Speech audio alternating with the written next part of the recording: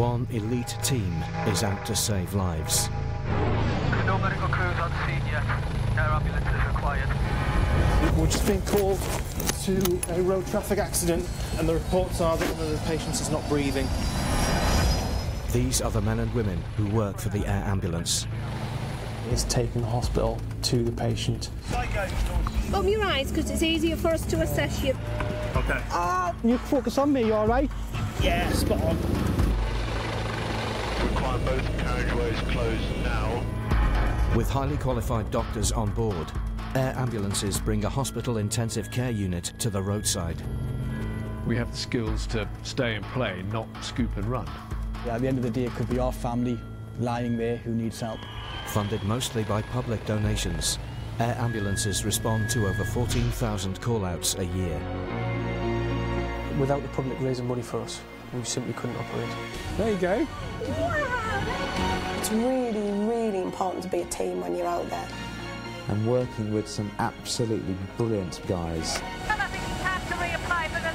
No mind that bollocks, get the kettle on. You do need the banter because you do see some things. It's the best bit of the day. I absolutely love my job. Let's have a good day.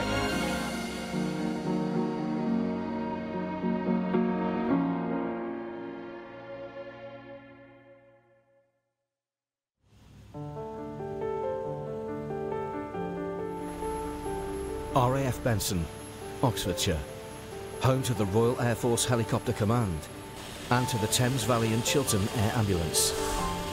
Helimed 24's patch covers more than 2,000 square miles of Berkshire, Oxfordshire and Buckinghamshire. Leading the advanced trauma team on this shift is local GP Dr. Simon Brown. Being a GP and working on the air ambulance, I'm part of a dying breed. The new GPs tend not to have the critical care training that's necessary to work on the air ambulance. Myself, I've done cardiothoracic surgery, a lot of neonatal work and paediatric work before I moved into general practice.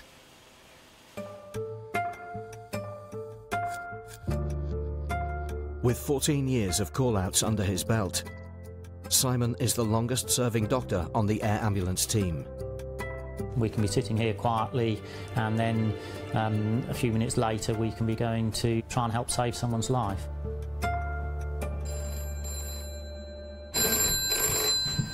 Limit 24, no speaking.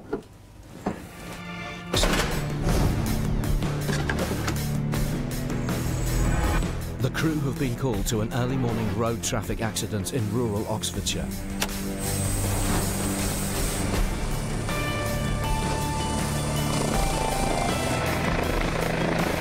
Mobile 741.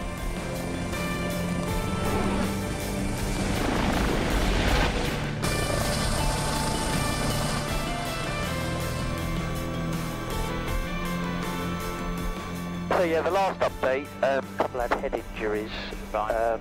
And he'd asked for 3 DMAs as well, so I don't know anymore. Okay, I'll have a look. Perfect. Control relayed to us that there were 3 DMAs, which is dual-manned ambulances, which will have paramedics and technicians on. We knew they were already on scene, and they had actually requested for us to attend, so we knew that there was the potential that there was going to be some serious injuries. Got 1, 2, 3 ambulances there. We got a very good sort of aerial picture of it, and we could see a car on its side in a river that was sort of half submerged. A family car with mum, dad and 2 teenage daughters has left the country road, plummeting 30 feet into the river. First casualty's out. So where's the rest of them? The second one's just coming. Right, okay. Through there. I've got you, so they've gone a fair old way, haven't they? Yeah. That's not an easy scene at all, is it? The barriers there, they've breached the barrier somehow. She saw them airborne. Right, okay. Airborne across the road. So what we'll do is we'll assess each of them as they come out. Then we've got 3 vehicles plus us, so we'll take 1. Yeah. we've got more monitoring. We're free for the doctor. Oh, yeah. Okay, that's fine. In a multi-casualty incident, the main role of the doctor is triage, really, to decide which patients need treatment now. Okay, so I'm looking, if you look to take her on your vehicle then, that'll be fine. I'll assess the others as they come out. How do you teeth feel? If you run your tongue over your teeth, do anything feel sharp at all? No, okay. And just open your eyes for me, just have a look at your pupils there. Okay, that's good. You're going to grab a line on... I'll stick a line in there, and then we can move on. Yeah, and I'll assess them with the other two as they come out. Right, yeah, equal air entry on both sides, good. So I'm happy I'm happy for you to take her by road. So far we've got, that's really mechanism only on there. Yeah. This one we've got query pelvis, query hip and a facial injury. Right. You might think your head go a bit swimmy, but that's fine, all right? Of the 3 people that were there, Mum was the most serious. The pelvic fracture particularly can cause a lot of really quite catastrophic, life-threatening internal bleeding.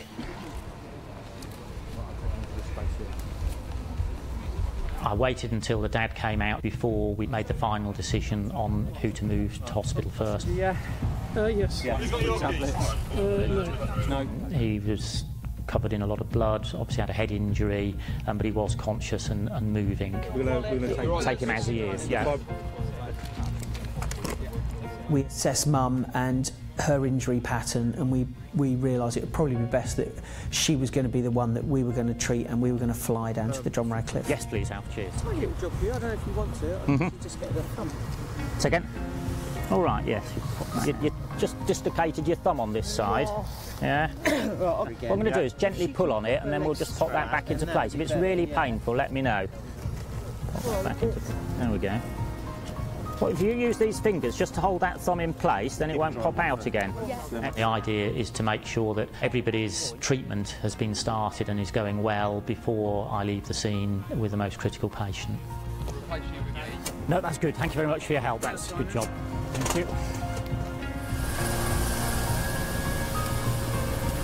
Cabin doors, harnesses, we are all secure in the back.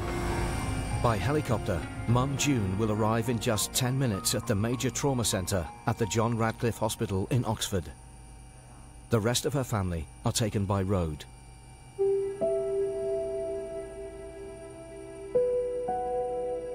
Really, they were lucky to get out alive. It's possible that Mum was unconscious initially after the impact, and if you're unconscious underwater, then you will drown. She said they were just coming back from holiday. Just driving back from Luton this morning, so... Yeah, I think they left the road just before the barrier starts, from the look of it. Gone through the trees and then... Yeah. It must have been pretty scary. Yeah.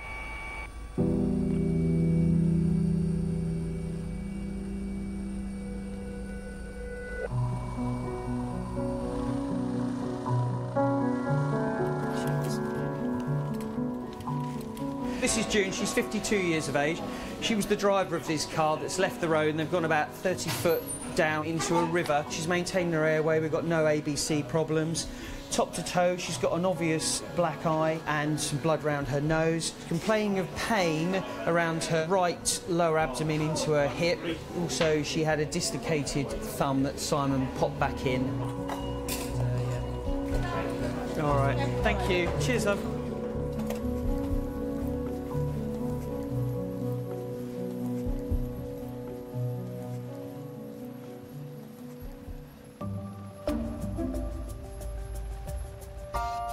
Durham Tees Valley Airport in Darlington, home to the Great North Air Ambulance. This is HQ, Nerve Centre of Operations.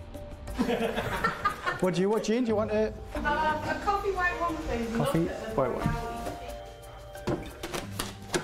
You're a very, very small team, and if you don't get on, it's just a disaster. What the hell is in there? Is it? Oh, you said you want hot water? Working here is an experience. This is the doctor's version of a black coffee. What did you want? Was it coffee? I'll do it myself, mate. He doesn't even mix the drugs. Do you think we'd trust him with that? No, that's definitely the paramedic's job. So we'll go and see if we can get him to rectify his mistakes so far, and then we'll send him out in a helicopter saving people's lives.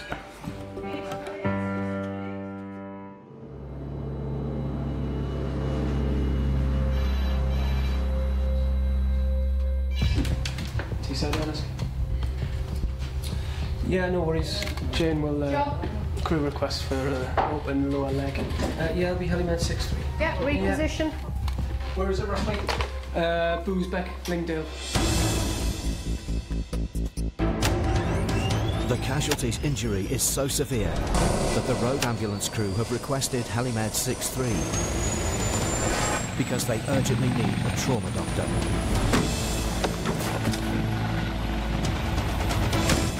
So just ground taxi now, left turn, and hover taxi out to the right. All good in the green. Hospital trauma consultant and Army medic Dr. Mike Davison works in some of the world's toughest war zones.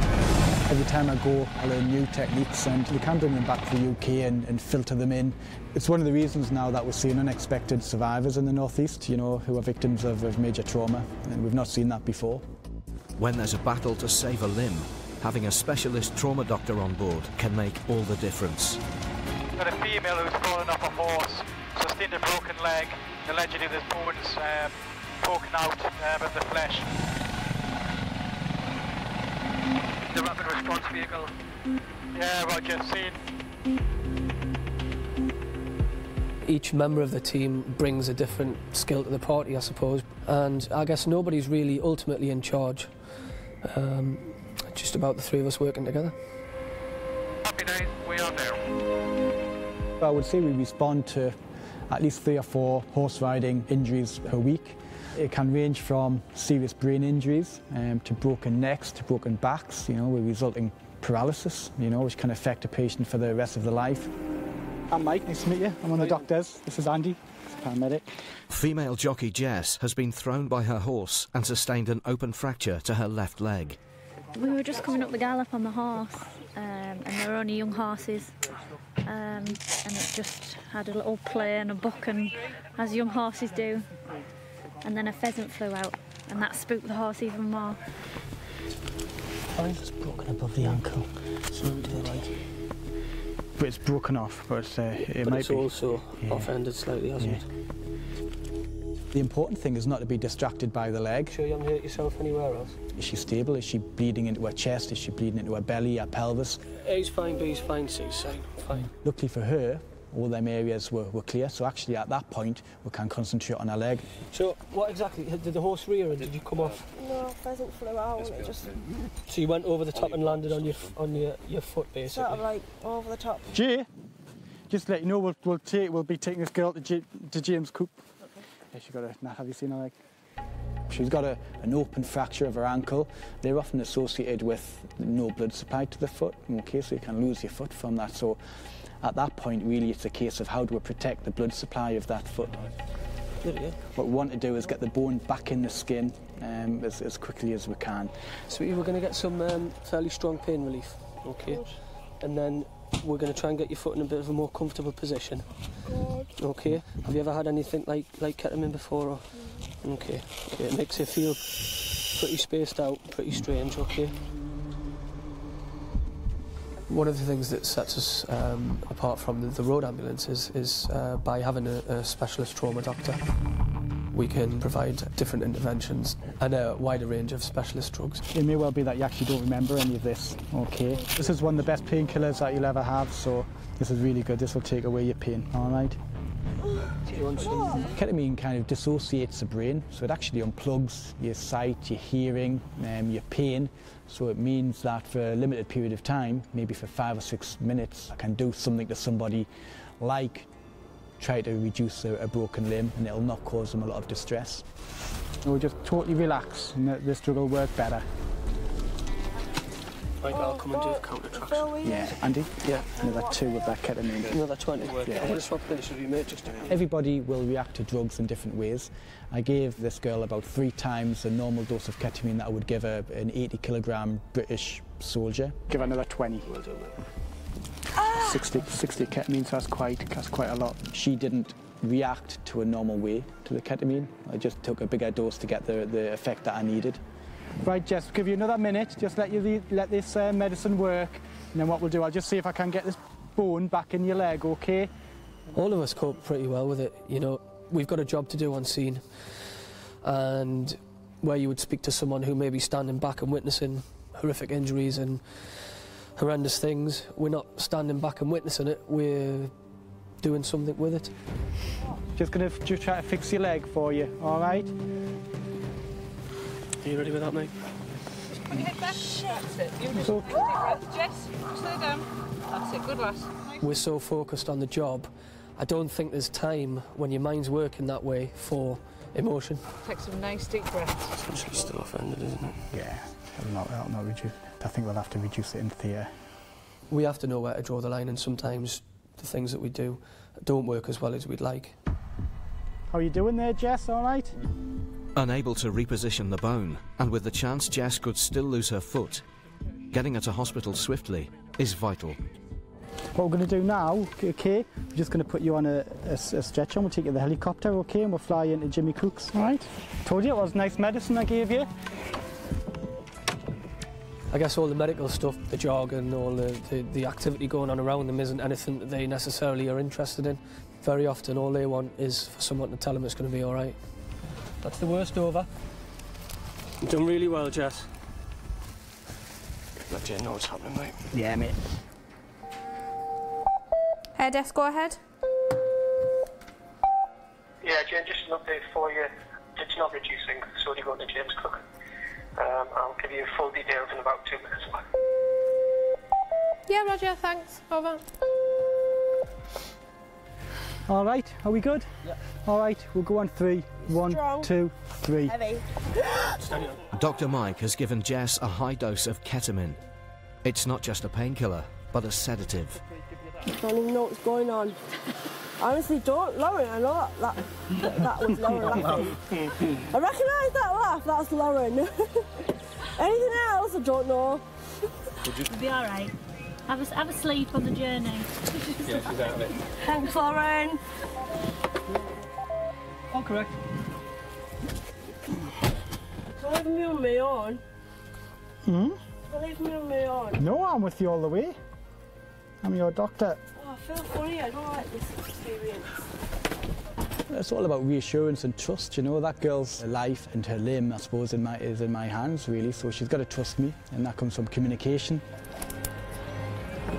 Okay, Jess, we're just going to take off. You just relax, okay?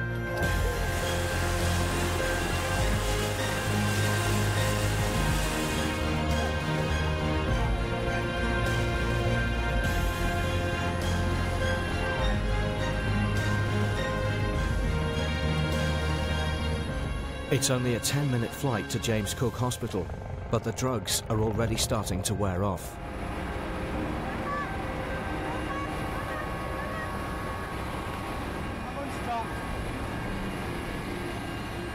Hi Jess, how you doing? Ketamine's very good, an excellent painkiller, but it does remove you from reality. And once your senses start to come back, you know, you can hallucinate and you can show some quite bizarre behaviour. All right, Jess, just in the helicopter, just relax, you're all right. It's okay, just relax. I'm your doctor, I'm Mike, okay? I don't know if you remember, you fell off your horse, remember? You just wait, we're going to be there in 5 minutes, all right, Ted? It is very important that a doctor keeps the patient calm. Thinking of when you travel with children in the car and they all start squabbling and things like that and you're trying to calm them down a bit, I suppose it's a little bit like that. It can distract you. Jay, you'll have to be just careful on just on landing if you can do a nice smooth one. Just a little bit jumpy. What are you trying to say? Yeah. Don't do your usual. It's okay, just relax.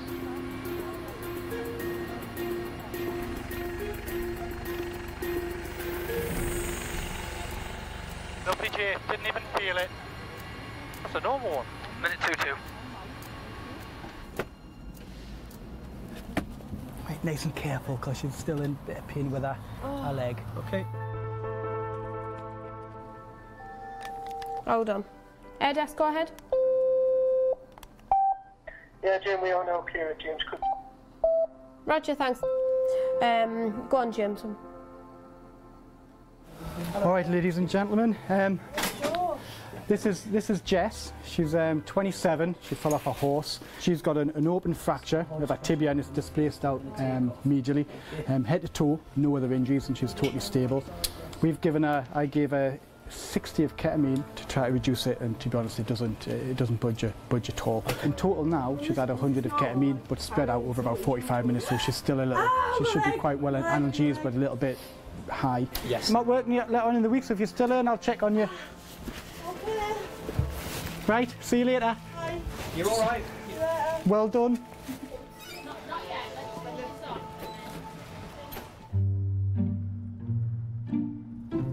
In the south of England, at RAF Benson, it's time to refuel.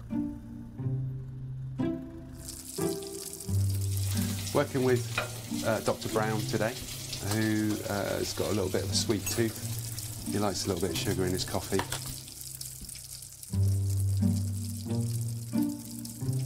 Any kind of junk food he loves. Sweets, chocolates, anything. Anything like that. He doesn't actually eat proper food. I've never actually known him to eat a salad. For a doctor who weighs like about 10 stone, it's amazing really. I think he gets a bit worried if his blood sugar drops below 25. I think he has to have another wagon wheel. We're going to have a scientific experiment between the traditional and the jammy to see which people prefer.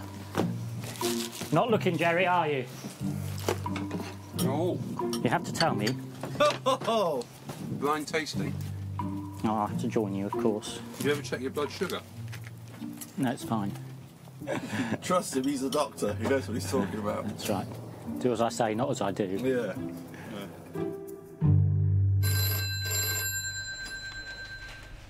Okay. Okay, on our way. Cheers, mate. Bye.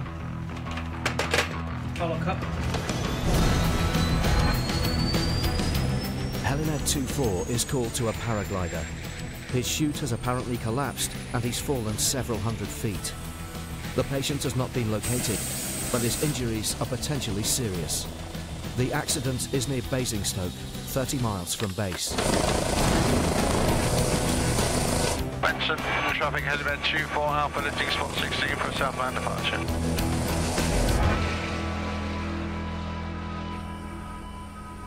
Just look at the article, Church, one second. Yeah. When we're on a search and rescue type mission, Jerry and Simon would be assisting me in navigating, but also scouring the ground, looking in flight for any other hazards. Paraglider at 1 o'clock. Yeah, sure. Yeah. Okay, let's keep a really good look at that paraglider over there. Yeah, we've got it. That's the one in the air, is it? Yeah, that's one in the air, yeah. Pretty sharp. Access-wise, we may be the first resource on scene, depending on how close to the road he is. If he's gone in the woods, I'd expect us to see his canopy, but... If he has fallen through the trees, we're never going to see him from up here, that's the only problem. I mean, presumably it's people in the pub who saw him go down. Yeah, I'm just wondering whether they've seen that guy that we saw flying around who swooped down and then got back up again. Yeah, exactly. Yeah. It's starting to feel like a wild goose chase.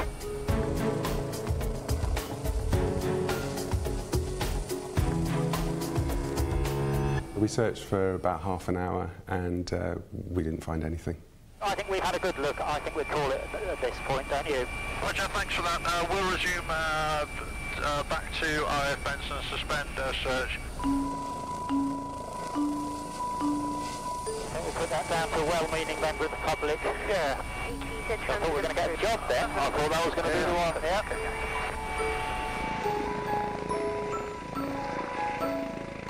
That was a couple of grand, wasn't it? Yeah. Yeah. How many hours were we not? That's about an hour. Yeah, that was 10 minutes, was it? Well, an hour.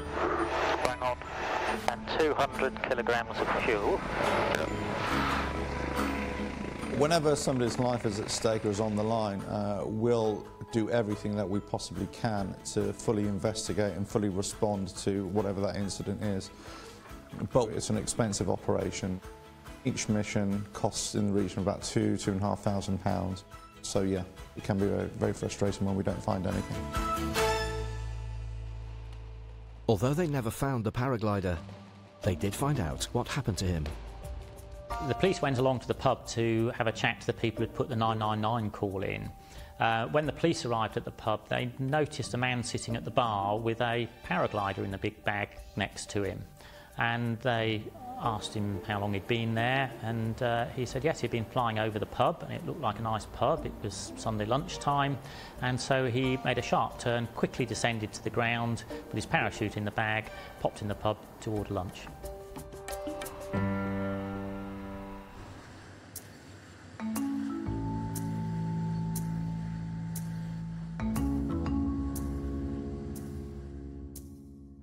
Because we don't know what the day is going to hold, and we don't know when we're going to get our next meal, we can become a little bit obsessed about food. Doesn't look very nice either, does it? Sausage roll. Andy looks like butter wouldn't melt, but Andy can actually be a little bit feisty. Most of the time when I get that bread, it's the crust splits off the top of it. So I took pictures of it and I sent a complaint. That was weeks ago and they haven't even acknowledged me yet. So I wrote a very polite and very factual letter about this continuing problem with their bread. So as indicated by the cursor, very often you get what I describe as a lateral fault line running across the slice. This is the problem here, Matt. And then it results in... Look at that mess. How can... It's terrible. Andy's a bit of a joker, but he can be serious when he needs to be. The incoming call is a suspected heart attack, and the patient needs an urgent transfer to hospital from a remote farm location in Northumberland. Right. Odds-wise, is currently pays 95 Feel a little bit low? which is quite low. Andy and Mike need to decide if it's serious enough to prioritise. It's critical that we send the helicopter to the patient that needs us most, and the paramedic on the control desk can use their experience and their medical knowledge to make that judgment, to make that decision. It's a bit of a sort of way of doing it. Go.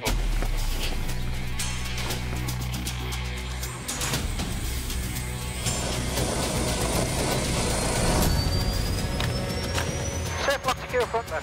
Lock secure in the rear.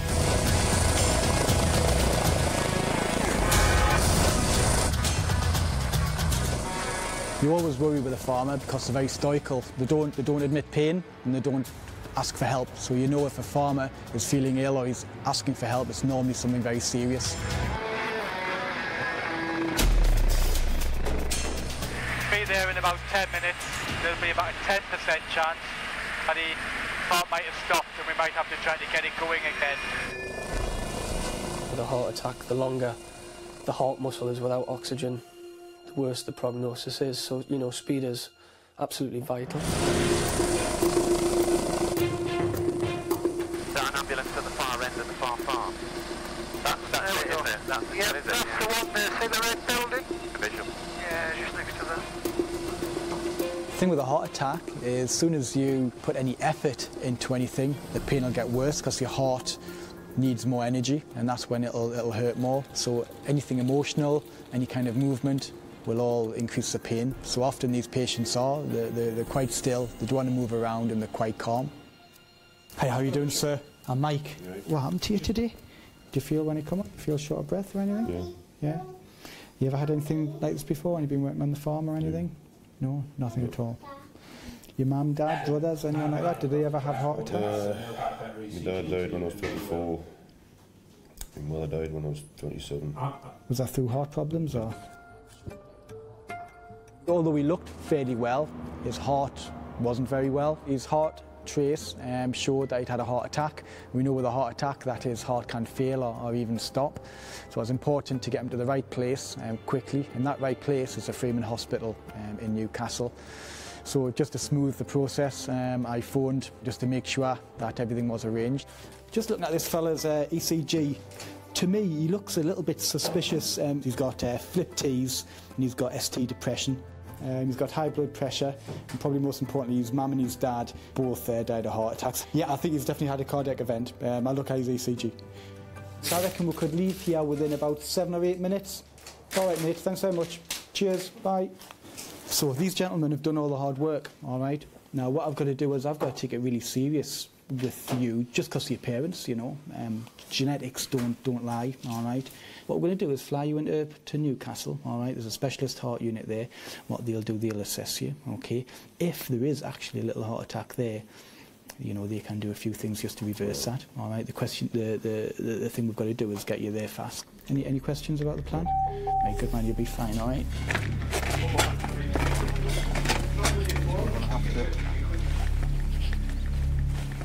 We can get patients to hospital really fast. We're talking 15 minutes as opposed to an hour and a half by road. This gentleman needs to go to the Freeman Road Hospital, which doesn't have its own landing site, so we have to land in a playing field nearby. So I need Andy back at base to organise an ambulance to transfer the patient. Yeah, it's all copied, call. I'll sort an ambulance out. Paddy Freeman's 15 minutes. Thanks, mate. We'll reverse away from the wires. And I've got Mike in the back, looking after the patient and looking after any medical emergencies. Mike, no problem. That's the helipad down there, the field. Affirmative. Yeah, transferring. It's my job to fly the aircraft, but I rely on the other guys to help with navigation and also to listen and to look out to keep us clear of any hazards. There's somebody sat on the seat over in the corner where we're going. Roger. Just these horses as well down in the 12 o'clock.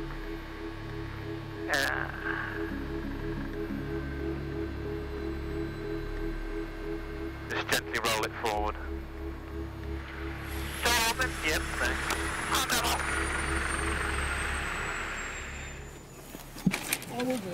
I've not got a great leverage here. No, yeah, that's me. Brian's condition is stable, so Mike's happy for the ambulance paramedic team to take him the short distance to hospital. Right, Brian. Do you mind if I say goodbye to him? No. Right, good luck, Brian. Okay, I'll see you later. You'll be fine, all right? Cheers, chaps and chappers. Right. See you, mate. Hey, Brian. 1 in 10 patients like that will cardiac arrest in the back of the helicopter, so the fact that we've got him here, he's remained stable, is a really, really good sign. When it comes to hearts, brains with strokes, you know, minutes is often crucial, and hopefully it'll make a big difference to his survival. Okay, back we go.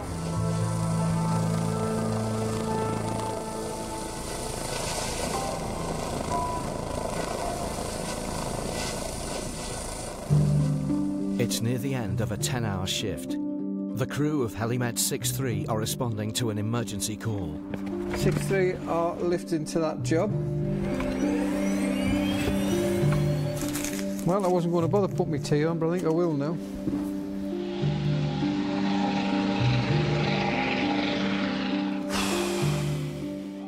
Of course, everyone looks forward to getting home, but we do a serious job, you know, with permanent consequences, really. So if there's a job that looks like it needs to be done, you can ask any doctor in the country, we'll fly to it. At the end of the day, it could be our family lying there who needs help. They're heading for Gilling West in North Yorkshire, 12 miles southwest of base. A 9-year-old boy has smashed into a wall on a motorbike. Treating children, it is quite difficult. Children are scared, really scared. Certainly if there's a job that I have butterflies in my tummy going to, you can guarantee it'll be a job with a young child. I wonder if you're wearing a helmet. Yeah, I wonder. That's a crucial difference. Oh god, yeah. Between brain and no brain.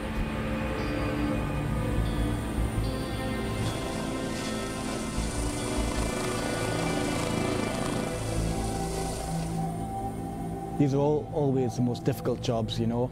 Children, obviously there's an emotional aspect which you try to keep detached from. Right, you're all clear at 12 o'clock. Okay, man.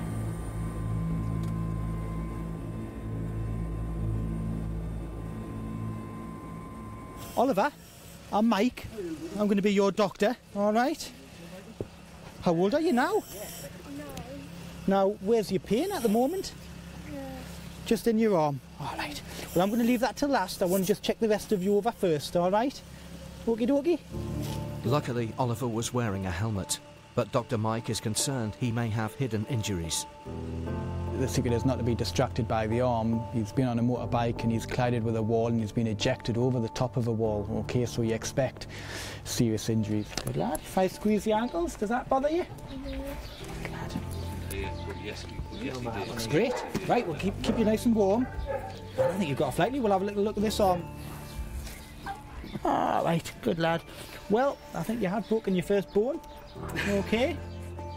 Yeah, I'm a father myself, and actually that helps. Once you're a father or a mother, you learn how to communicate with different ages of children, so you use different speech. And once you get a child's trust, you know, that's part of the battle, really. But what we'll do, we'll put a nice splint on it, and what I'll do is I'll put a little needle in the back of your hand. It's not a big thing. A big, brave boy like you will be fine. And then it just means I can give you some decent painkillers, okay, and make the pain go away. Okay? All right? Come on, you've been so brave so far, okay? Brave little soldier, you are. I can get rid of your pain then, it's worth it. If you were my boy, he's exactly your age, called Daniel, I would do this to him, okay? And I'll treat you just like one of my boys. You don't have to look squeeze. As a paramedic, it is really important to try and stay one step ahead of the doctor so that he has that equipment and he has the drugs, etc., that he needs to deal with the patient. Nice and still for me, okay? Nice and still, so don't you move, okay? Right. Children, they always cause anxiousness. There's nothing worse than seeing your own child injured. So in a way, it's treating the child. It'll not hurt or anything. It's also treating the parents. You'll be fine, though. I'll look after him as if he was my own. He's worth spying. He's a good boy. Oh, well, there you go. Yeah, So he's a brave soldier. He's a very good boy. How's that painkiller? Was that helping you, the one that I gave you? Yep. Does your arm hurt much now? It feels better. Oh, good. Here we go. Right, well, we'll put it in this splint now. Blink it over? Yeah. Thanks. Oops, don't want that. Ollie, we're pulling you down, okay? Okay, so you're going to get a little helicopter ride, okay? And then we're going to be straight to the hospital with you, okay?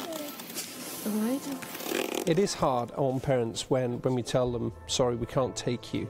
But then as a crew, we just try to reassure them that the child's okay and they're in good hands. So I don't foresee any problems, okay? He has broke his wrist. Yeah. What we'll do, though, when we get him in the hospital, that'll be cleaned up. We'll x-ray it, we'll just see how bad the break is. If the bone has come out the skin, what we'll need to do is take him to theatre tonight and fix that, okay? Will he use his arm again, or? Oh, God, yeah. You know, kids, boys are boys, you know? This is what they do, all right? But he'll be fine, okay? And you can totally trust him with me, okay? Right. It's another trip to the James Cook Hospital in Middlesbrough. Oliver's mum and dad will drive the 30 miles.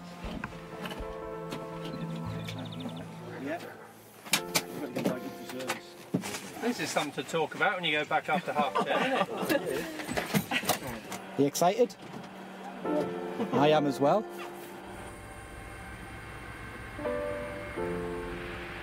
You okay?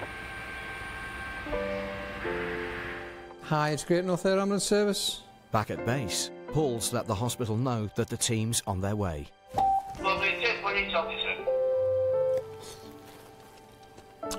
Very nice, eh? It's a lot like a jalfrezi, but it's not. I don't know where it is.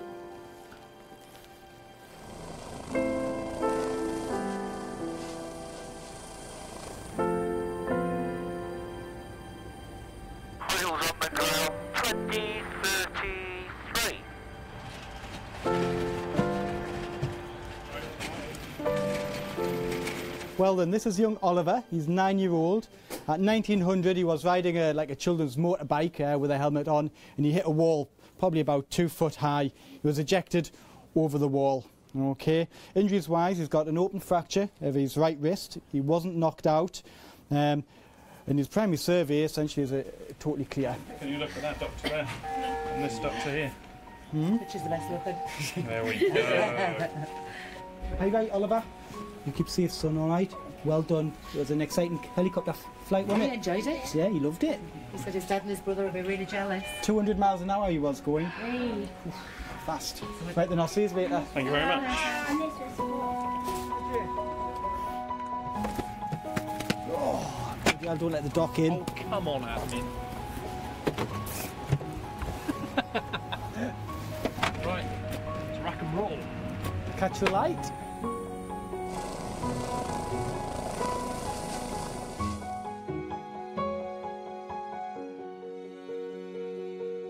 It is a dangerous game, riding a horse, definitely. Yeah, I'm sure one day my little girl will do it, but I'll probably worry every time she does.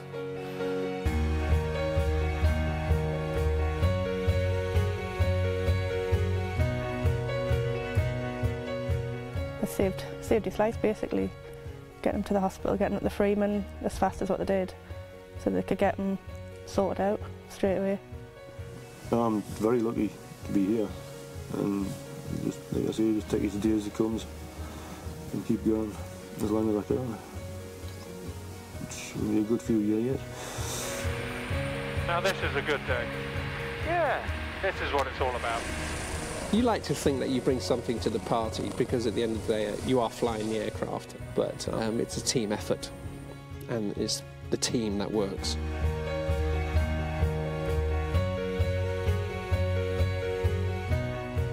I remember thinking, oh, we'll be home in a quarter of an hour, and then the next thing I knew I was underwater and couldn't see anything. It was very black, and you know, I remember thinking, if I don't get out, I'm going to drown.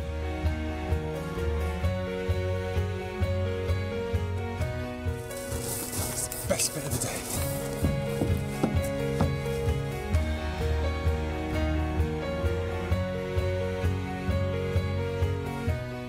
So you're very grateful, aren't you? Yeah.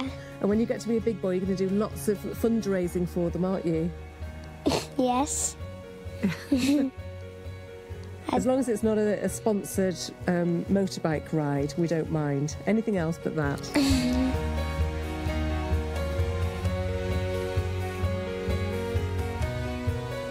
Can't wrap yourself in cotton wool. What if, what if, what if, what if?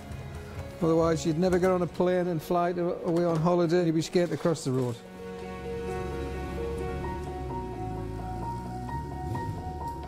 If you're not living on the edge, you're taking up too much room.